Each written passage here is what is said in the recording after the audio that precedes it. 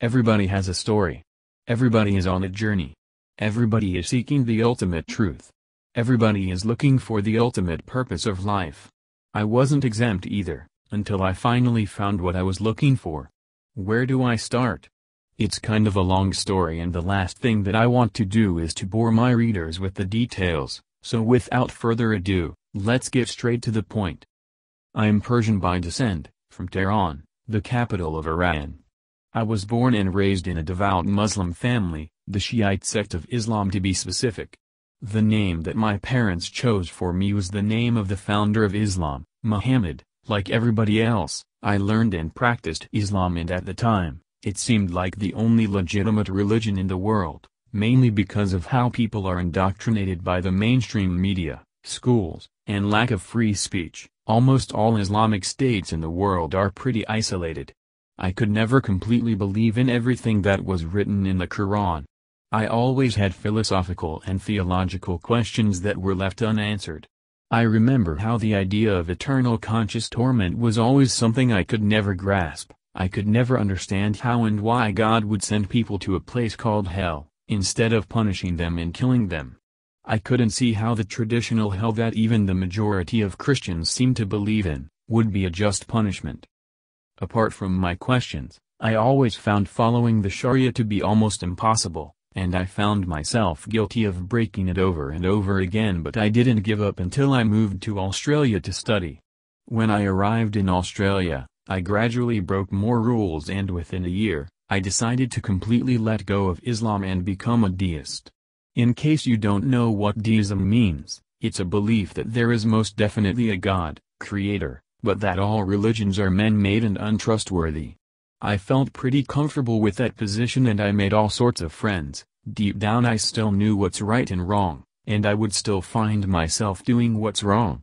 And feeling guilty before God is a very unpleasant feeling, as you all know. No matter how much you suppress the truth, there will be a time when you can't suppress it anymore, and the convictions can sometimes be crippling.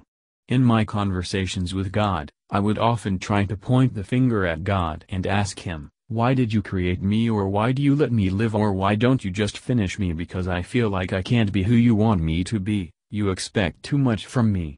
Anyways, I graduated from university, found a job, and I was waiting for my permanent visa, when a movie about the Bible caught my attention and I decided to watch it.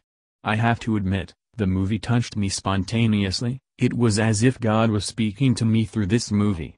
At the time of watching the movie, I had a lot of convictions in my heart, not for breaking the Sharia, but for breaking the very basic laws of morality that I believed was written in my conscience, and I was also going through a physical injury that was getting worse and worse. The movie broke me down into tears. All of a sudden, I was madly in love with this Jesus, and I knew he was different than anyone else in history. But that's not enough, is it? Surely, I need to do some research and find out how much of this movie is based on historical facts. What can I really know about this Jesus? The idea of Jesus being called the Son of God was very troubling to me, perhaps because of how I was raised and taught strictly in the Quran that it's blasphemous to associate a partner with God, or call Jesus the Son of God.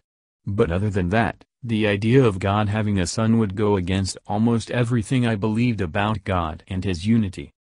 So I started to do some extensive research. I watched a couple of debates, and after the second one, it was almost as clear as day that Islam is wrong on so many levels that it just doesn't make sense. It has to steal from the Bible, which it considers to have changed over time, in order to make its case, whether Bible has changed or not. Muslim apologists seemed to be dishonest in the debates when they were trying to make a case for Islam by taking certain verses in the Bible out of context. It wasn't enough. I read parts of the Bible and the words got through me, and I became confused as hell. On the one hand, Islam seemed to be a cult. On the other hand, something was holding me back, and I thought to myself, if Islam is a cult, then perhaps all religions are nothing more than cults, or perhaps there's no God at all?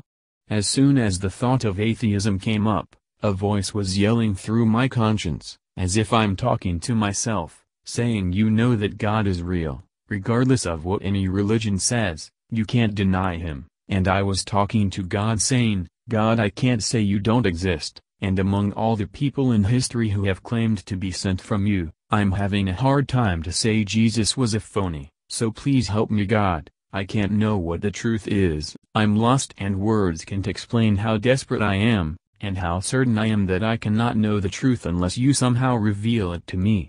Immediately after this little conversation with God I stopped crying, as something really peaceful took over and somehow told me that Jesus is the way, and I immediately decided to follow him. I know, my decision may have been hasty because I hadn't even read the whole Bible yet, but I went along with my intuitions because the peaceful experience of God's presence was real. It was like nothing I had ever experienced in my whole life. That night when I slept, I probably had the weirdest dream in my life.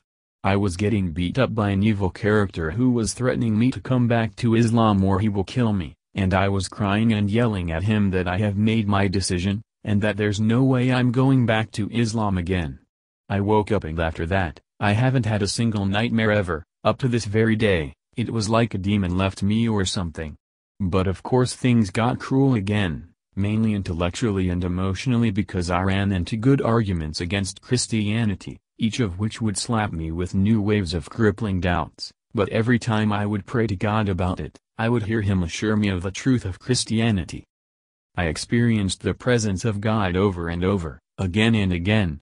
I have to tell you, if you have never entered into God's rest, when you do, you will know that this is what you've been looking for your entire life, because there's nothing like it. Words can't explain it. However, I'm sure some of you who are reading my testimony have experienced it too, but to the rest of you, if I wanted to give you an analogy of how good and comforting and peaceful God's presence is, maybe I can compare it to the best pleasure of this world known as climax, orgasm, and then claim that this peace is almost about 1,000,000 times better, if not more. But of course these are all subjective experiences, and we are living in a world with lots of lies and deceptions and we need to be able to objectively defend our faith, so I still kept getting slapped by arguments against Christianity.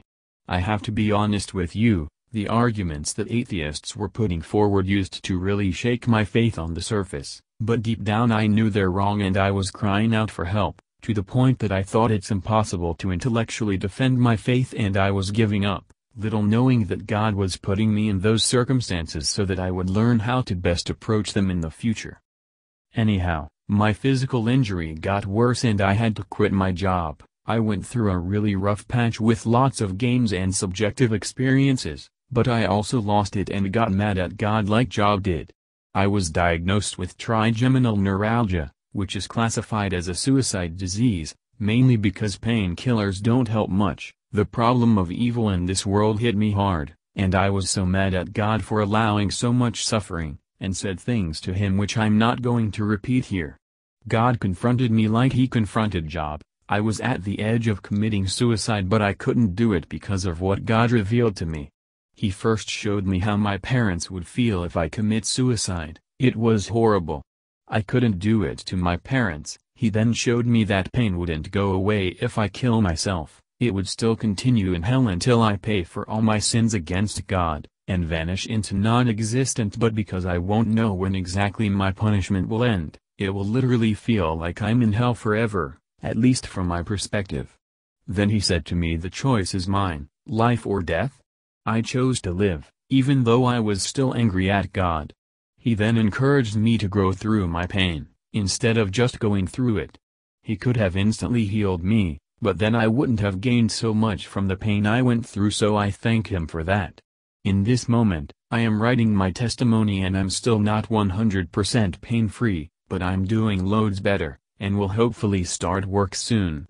This whole experience finished in a good way. I finally understood what the book of Job in the Bible is trying to tell us. I might write a separate article about that. I have had other subjective experiences which I didn't share, because I believe subjective experiences don't have a lot of fans. I mean, they're really good for the individuals themselves, but I don't think they would be considered valuable to others, especially skeptics. Hopefully, God willing, I will be writing more on how I tend to objectively and intellectually defend my faith against popular worldviews, depending on what I have learned so far. I know that we are all learning, and there is no room for complacency here, but I think I have learned enough to easily, quickly and briefly defend my faith against today's popular worldviews.